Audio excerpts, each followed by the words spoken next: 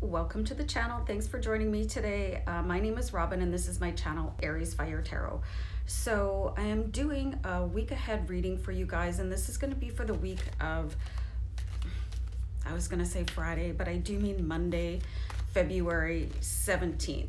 So for some people, this could be a holiday, like for Canada, we're having a vacation day, and I hope you guys are enjoying your day and you will enjoy your week wherever you are in the world. So I'm going to be using the Good Tarot to do this reading, and it's just going to be a short 3-card reading, guys, and looking at the energy and what's going on.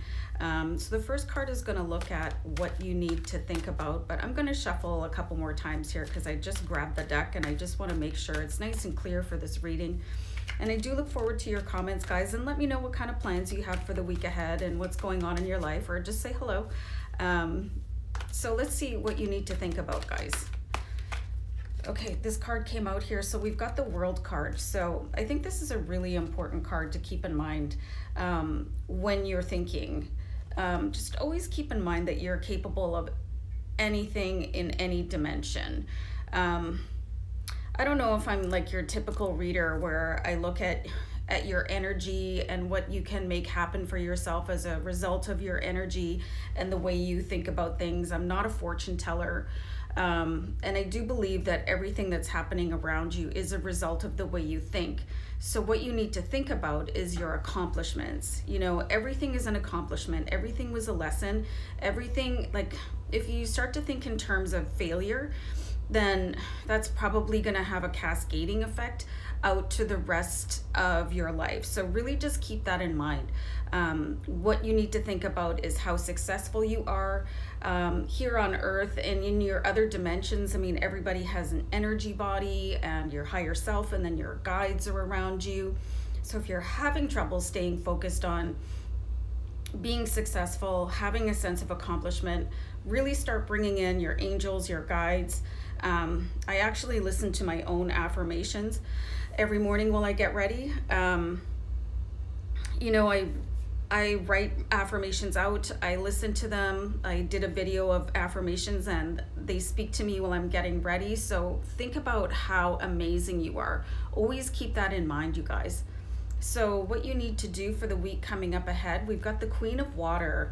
So the Queen of Water, she's like really filtering out things here with her eyes closed. Like, people close their eyes when they're ready to do something, you know, on an internal level. If you're going to sleep, like, people close their eyes when they kiss something, kiss someone. Do you know what I mean? You really close your eyes when you're going within, or you're doing something that is incredibly deep and meaningful. So what you need to do is like really look within. Like, this is a really personal reading for you guys. And again, if you're coming to my channel to look for how to win the lottery or stuff like that, I'm not that type of reader. I'm looking at what you can do for yourself to bring yourself to the highest level of energy. And this is like really going within. And the Queen of Water, she's a very sensitive person, and she does need to block out outside influences sometimes. So you could just close your eyes to things that are really bothering you in the moment, and take care of what matters to you on the inside. And you just, everything is surrounded by blue and calming. The water, again, water is such an amazing calming effect, guys. Let's see the challenge that you might have here. So you have the Page of Air. So you do probably have some troublesome messages coming in because the page is a messenger, right? So, and the air, it really talks about your thoughts and, you know, things coming in from other people. And there could be something that's going to, I got the word, and sometimes the messages I get, I really don't want to say out loud. You know, it could destroy you. Like you may not get the job that you want. You know, you may ask somebody out and they could turn you down. You know, you could not get the car loan that you want. Something may not work out for you in your favor, or so it seems.